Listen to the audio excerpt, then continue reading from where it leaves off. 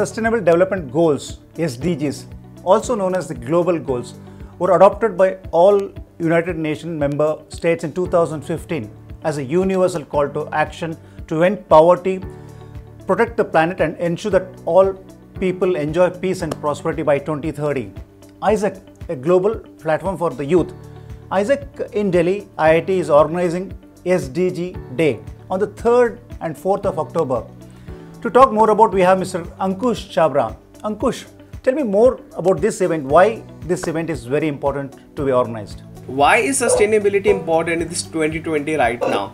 So actually sustainability is the most important thing right now, because people just talk about what is the environment, people just talk about water, but they don't talk about every other thing that is important and that is related to sustainability. And it is really important for us to take action right now. So that event we are organizing, it's just an SDG weekend or an SDG day, where we will have different speakers coming on board, we will have different people coming on board, and all they want is that youth to wake up and just take an action towards these SDGs right now, because it's now or never. Recently in New York also, the world largest clock has also changed its time to the time where there is no change and no stopping of climate to degrade. It's the 7 years and some months. So it's time for us to act right now and just come together, and it's no you, no me, it's just us. Time for action, yeah, that's very important, Ankush. And how does this event help to gain momentum to achieve the Sustainable Development Goals? We have only 10 years, right? 2030 is just 10 years away.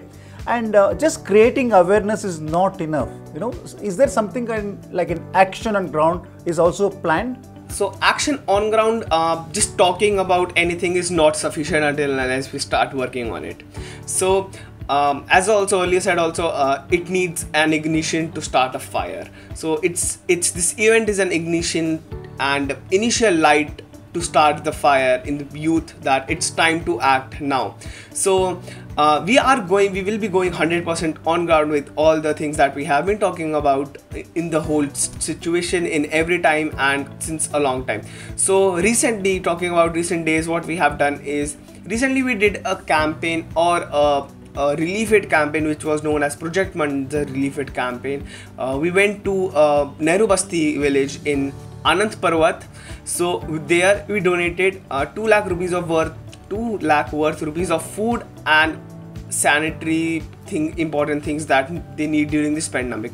So we have been taking an impact, but now it's our time to reach to more people and ignite that fire in the youth that is still left, to start the fire, to start the impact on their own.